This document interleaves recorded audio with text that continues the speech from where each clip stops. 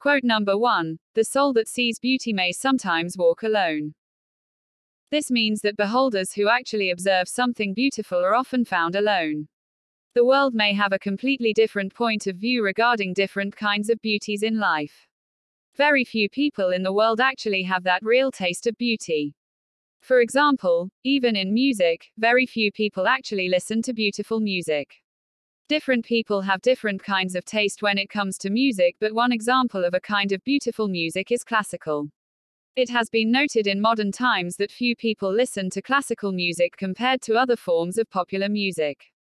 This is because very few people actually have the ability to appreciate beautiful art. Furthermore, very few actually have the ability to distinguish between what is art and what is not.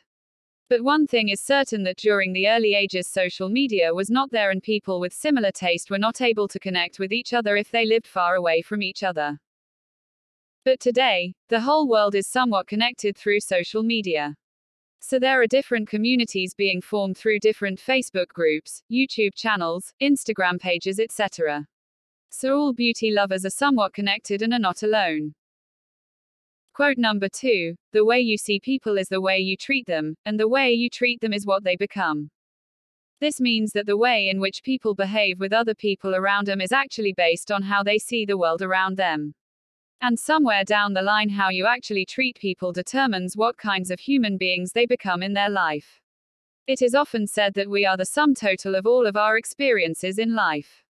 So we have actually become how we were treated in our life. There may be some people in the world we can relate to and we tend to become a lot comfortable in their company, and some people we can't relate to where we have a certain sense of uncertainty. Quote number 3. He is happiest, be he king or peasant, who finds peace in his home. This means that someone could be rich or poor, but happiness is more linked to peace at home. That particular person will be happy at home with his or her family, or might even enjoy one's own company. This kind of person does not need anyone in life to stay happy. There are no expectations of any sorts in this kind of person's mind, whether they are linked to a person or circumstances. This is actually a kind of intelligence in which you know that you do not need a lot of things to stay happy.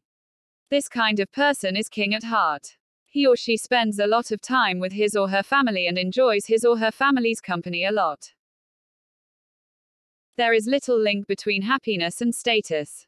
People who have a higher status are sometimes unhappy because of small things. Whereas people with a lower status know the art to stay happy no matter what level of difficulties they are facing.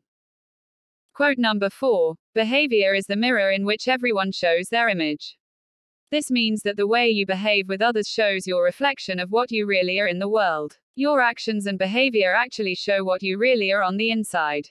There are a lot of times in our lives that our actions don't actually match what we really think on the inside. This is because we don't self-analyze too often in our life. Actions are the actual indicators of our own self inside of us. For example, if a person is really passionate about fitness, his or her body will actually be fit and healthy because he or she will be dedicated and committed to maintaining it consistently through exercise and diet. On the other hand, another person might be focused in thinking about fitness and healthy body but may not take the actions required. It does not matter so much what you think about someone or something, but your actions matter a lot. Quote number 5. Thinking is more interesting than knowing, but less interesting than looking. Knowing about something actually means having information about something. Thinking is about understanding that piece of information and developing patterns between different pieces of information. Thinking is more interesting because every person makes different connections according to different pieces of information and a different brain. However, thinking is not actually possible without information. But looking or observation is something that is more significant than even thinking. Observation is actually about seeing reality as it is.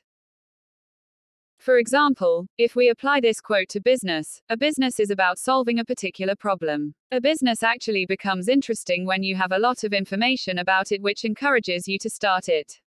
To make it work, you have to think about different aspects of business and find solution to small problems which make up the whole business.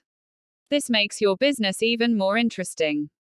But in order to scale up the business, we need to observe our own business and how other people are doing business. It is actually about seeing big opportunities everywhere, and that takes the business on another level altogether.